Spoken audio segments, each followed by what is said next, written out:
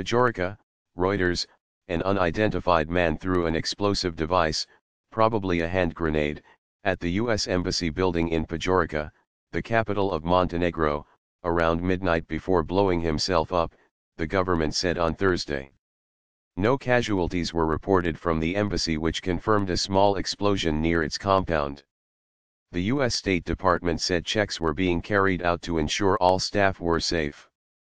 Policemen with submachine guns and police vehicles were out on the streets near the embassy building on Thursday morning after the incident.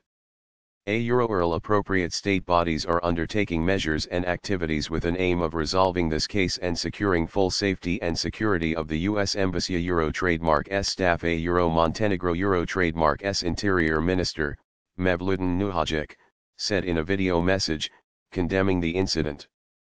Montenegro state television, quoting police sources, said the attacker was a 43-year-old man born in Serbia and residing in Podgorica. Montenegro police declined to confirm media reports to Reuters.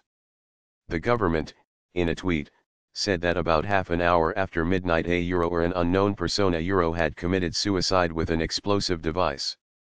Immediately before, that person threw an explosive device from the intersection near the sports center into the U.S. Embassy compound. The device was most probably a hand grenade, it said.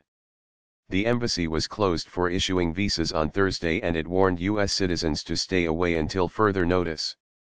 U.S. Embassy in Podgorica advises U.S. citizens there is an active security situation at the U.S. Embassy in Podgorica. It said on its website. Montenegro is the smallest of all former Yugoslav republics and became the 29th country to join NATO last May. Graphic tmsnrt.rs/2ezmeto